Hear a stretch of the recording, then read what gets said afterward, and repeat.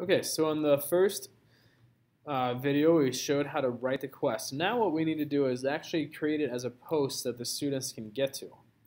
This is where we're going to take this URL and we're going to highlight that URL and copy it. Over here then, we're going to go to our post and we're going to click on all posts, or you can hit add new, and we're going to add a new post to this. From here then, when we add our new post, we'll give this a name. So again, we can name this just practice. And we're going to say something like, click here to start your practice quest. Something like that, just simple and easy. We highlight it, and what we're going to do is we're going to come over here and we're going to insert a link. And we're going to paste in then that URL that we just copied from our quest.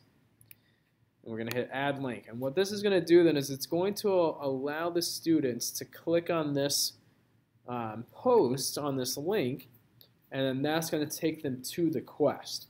So we write quest, but then we have to create a post that allows them to actually get to that quest. Seems a little bit confusing, but that's the way we have to kind of go about it. Okay? So once you've written that, you create the post and then you attach the link to it. Okay? We'll publish that, and once that goes in, we can hit view post,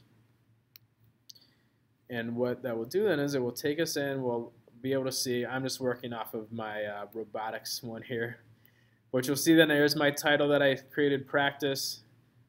Here's where it says click here to start your practice quest. I click on it, and then it takes me in to the quest where now I see kind of the introduction, the stages, how much each is worth.